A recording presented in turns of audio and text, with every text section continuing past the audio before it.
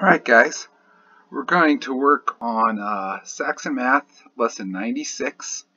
The first thing that you want to make sure you do is that you are going to read page 607 and 608. You want to do that before we do the lesson practice.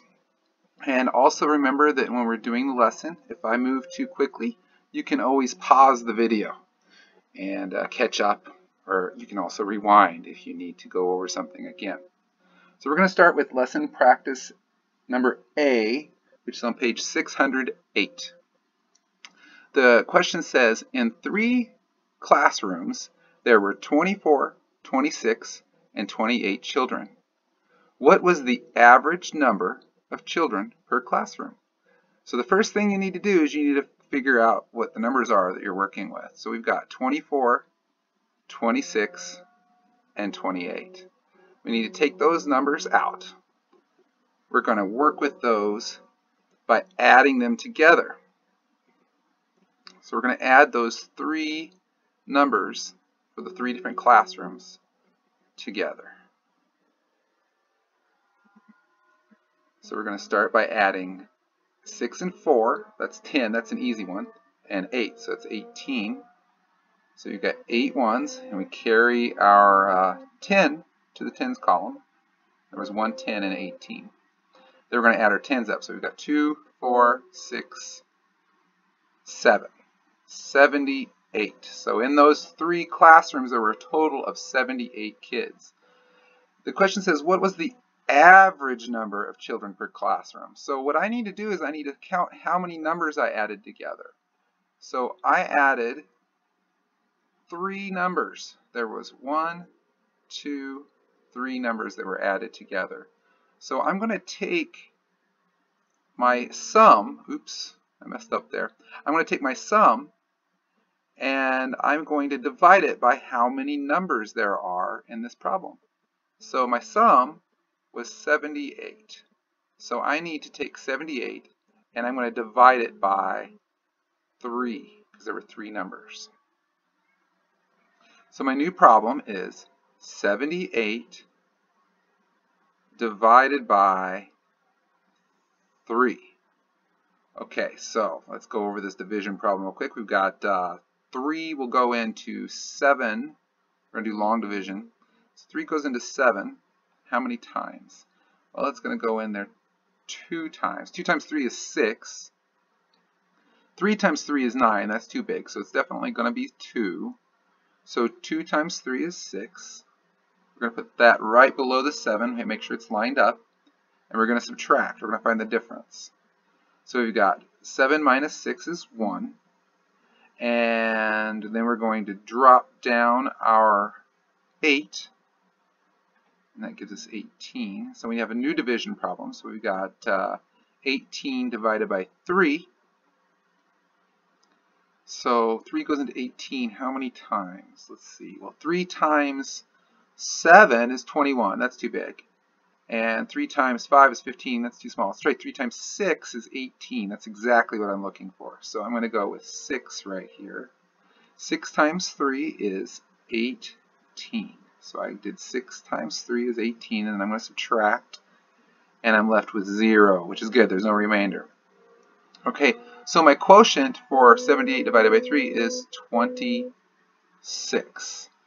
Now, that's my answer. That's my average of 24, 26, and 28. But since this is a word problem, I want to make sure that I write my answer in a way that answers the question. It says, what was the average number of children per classroom? Well, the answer is going to be using this part for my label. So the answer is 26 children.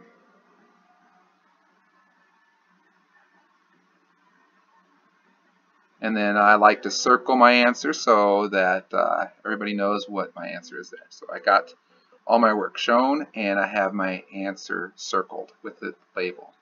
Okay, we're going to go to question B.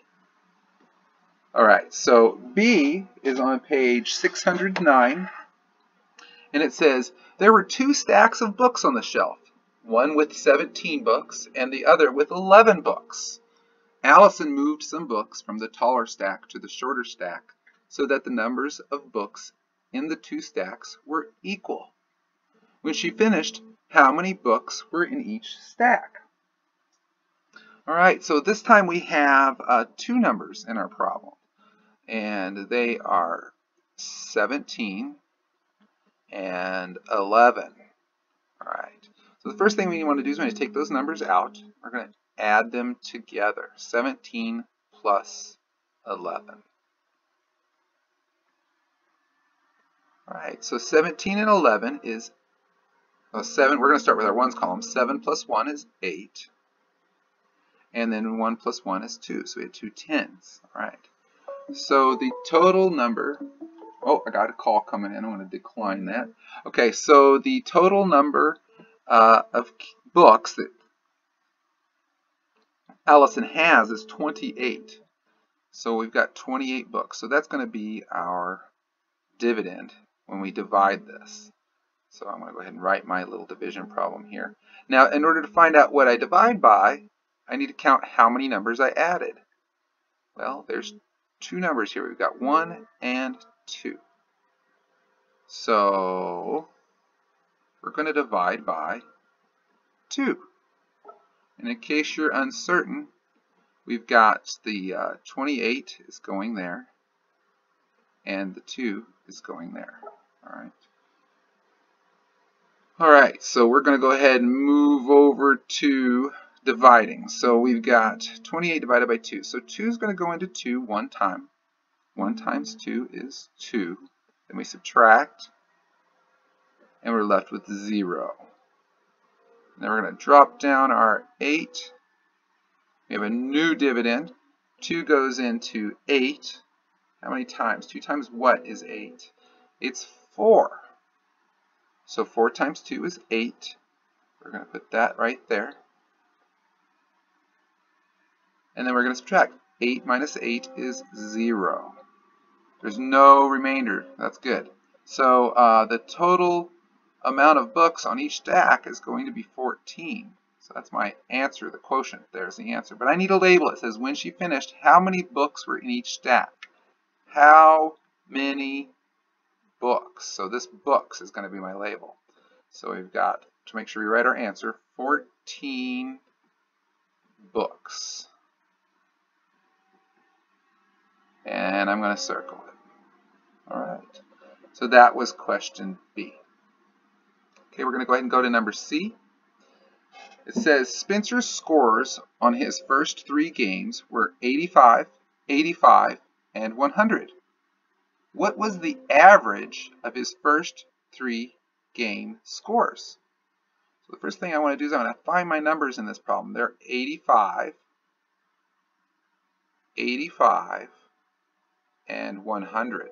So I'm going to take those numbers out and I'm going to add them together. So we've got 85,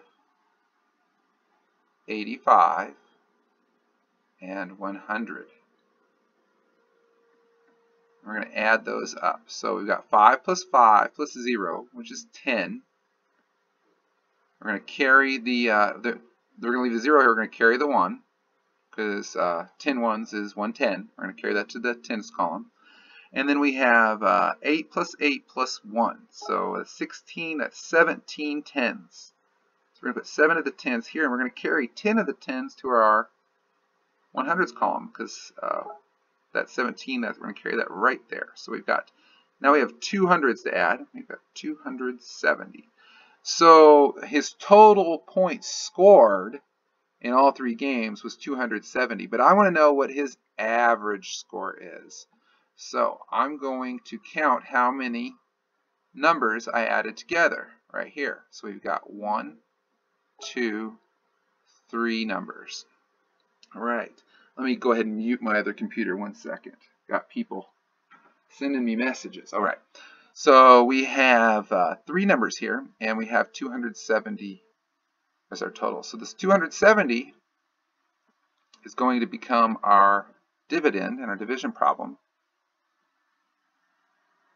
And we have 3 numbers being added together. So we're going to divide. Our divisor is going to be 3. So we're going to divide 270 by 3. Now 3 won't divide into 2. I can't do that. So I'm going to have to go one more over, and I'm going to have to divide into 27. So 3 times what is 27? Well, I know the answer is 9. So we've got 9 times 3 is 27. We're going to subtract. 27 minus 27 is 0. And we're going to drop down this number here, which gives us 0. And we have a new dividend. 3 goes into 0 how many times? Well, 0. 0 times 3 is 0. So we're going to put 0 here. 0 times 3 is 0. We subtract, and we're left with no remainder. All right. So our answer, our quotient for 270 divided by 3 is 90. But since this is a word problem, I need to make sure I label it. So Spencer's scores on his first 3 games were 85, 85, and 100. What was the average of his first 3 game scores? Well, when we're talking about scores, we're probably talking about points, right? So we're not going to write 90 scores. We're going to talk about points. So I'm going to write 90 points. He doesn't have 90 scores. That's maybe they're going by 2 points or 3 points. We don't really know. So we're going to write 90 points. He got 90 points. His average score over 3 games was 90 points. All right? That's it.